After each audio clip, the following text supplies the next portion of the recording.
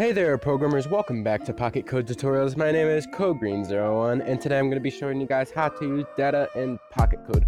So data is very, very cool and powerful, and I'm so stupefied to find that a lot of people don't know how to actually use this. So I just thought, you know what, I'm going to make a data tutorial, and I want you guys to learn this because this is very, very, very powerful. Data is very important and we should all use it. Okay, so data. I created a little program here with just one sprite for an example. And what I'm going to do here is create a whole user interface from data and using only one image in Pocket Code. So we're going to create a button out of this one sprite. And as you guys can see, here's the one sprite. It's only this, yellow rectangle, and that's all we're using, okay? And it was built in Pocket Paint, so it's only like what 0.50 gigabytes maybe. So yeah, and the rest we're going to use as code. So yeah, let's get into it. So as you guys can see in the script's button, when the program starts, it'll be placed at 0. But here's the thing: I set a variable, a data variable button to go with the object button. So as you guys can see here, I have about 6 variables in my program: button, tap total, TTS, TTP, T1, T2. Now how do I use data? I'm a little weird on how I use data. So what I want is the tap total to be out on the top. So TTS means total, tap total stop, and TTP means tap total play. Okay, pretty easy. And T1 is just like a T1 and T2 just organize TTS and TTP. So yeah, pretty simple. And let's get back into it. So the button will be inside of the object at -25x and 25y. And when I tap this object, what will happen is this. This is a loop right here, actually. This is a loop using data. So what happens here is we're actually basically tricking the object and telling it to switch in between these two scripts all the time. So it's consistently switches from here, this script, to this script when you press it, and then from this script to this script when you press it. So here's what happens here. When you tap the button, it'll change the total taps by 1. And if the button equals play, that means if data button equals play, and let me show you guys that. Data button, if button equals play, we'll press now. Okay, so wait, hold on. Let's actually fix that. If button equals play, okay, that's what will happen. What will happen is it'll change the variable TTS by 1 and set the variable button to stop, which will change the button to stop basically. And we'll set the color of the object to 135, giving it that cool little effect that's animating the button. So it looks like it actually got pressed, and it changes the title also, so that's pretty neat. Now when the button gets tapped again and it equals stop, because see we set it to stop last time, it'll change variable TTP by 1. It's a different variable, but that's what we're looking for. We're analyzing when TTS changes and when TTP is tapped. So when stop or play is enabled, it'll basically do the math, if you know what I mean.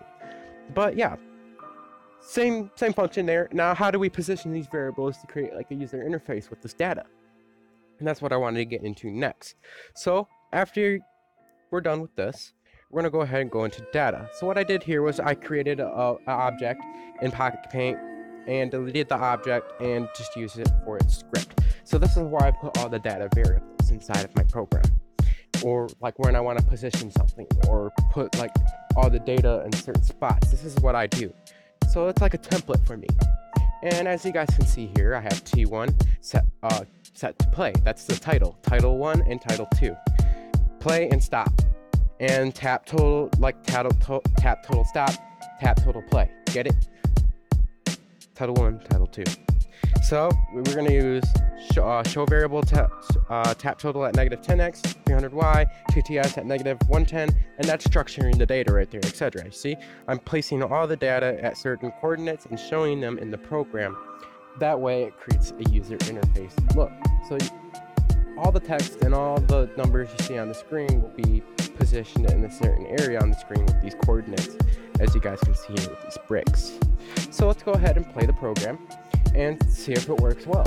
And as you guys can see, we have the tilde caps right here on top, the object, and the data variable button placed inside the center of the object. And as you guys see here, we have the title 1 and title 2, play and stop, and TTS and TTP right there next to the titles. So what happens when we press play? Play should be recorded accidentally right next to the play and added to the total tap, and when stops press, it'll add to the total stops and also added to the total tap amount. So yeah guys, I thought I'd show you guys that is a very neat way to use data. So how can we use the system right here? So basically what we're doing is collecting data from the user. When we input our figure on the screen, we're collecting all those taps of stop and play. So now we can use those two variables to control another object in the program or a sound. So when I press stop, it'll stop all the music, right? And say if play is set to 17 and stop is set to 12, etc., whatever, you could create a function that says okay, or a script that says okay, when play equals 17 and stop equals 12, play sound whatever, okay? Or like you can make set a random variable to like play a random song. So you'll have like a list of songs. So you have like 12 songs, right?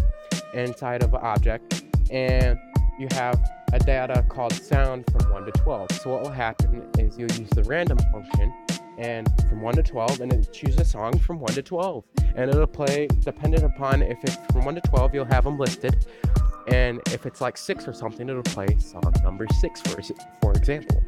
But yeah guys, I thought I'd show you how powerful data actually is. And if you guys didn't really understand half of what I said, well, don't worry, keep watching these videos, play with the data and see how it works. This stuff is fun, dude.